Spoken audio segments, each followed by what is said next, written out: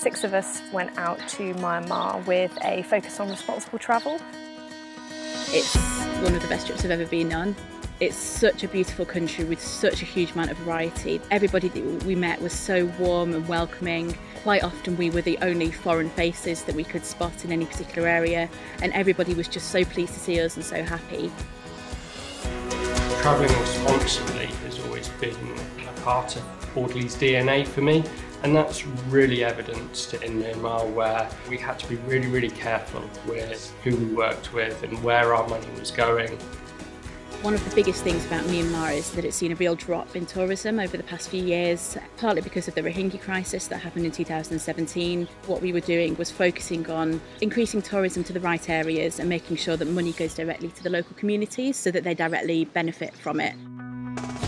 We really engaged everywhere we went. Kayaking, community-led cooking classes, eco-lodges, guided tours with people from the community we were in. We ended up going to several community-based projects. We stayed in hotels that have great ownership stories. And we also focused on low emissions excursions, so walking, cycling. We kayaked on Inlay Lake rather than use the motorboats, which was really cool. And we also tried to reduce plastics as much as we could and trialled a new plastic reduction scheme in country as well. My favourite experience was going to Sithe to stay with fishermen as part of a conservation-led project. We spent time with the fishermen out on their boats, and they taught us how to throw their nets, which is actually really hard. I don't think I'd ever catch anything.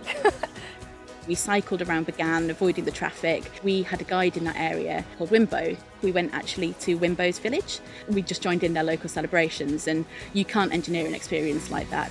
Being invited to the home of the guide and his family was amazing and definitely made it special. It's one of the best trips I've been on, just because of that real community involvement. We got to meet so many different people and try so many different things, and each thing we did was so connected with the place we were in. The people really wanted to show off their culture, and there were people who were really passionate about it, and it was really two-way. It was really that kind of meeting of minds that I think gives a richer depth of experience to any of the travel that we offer.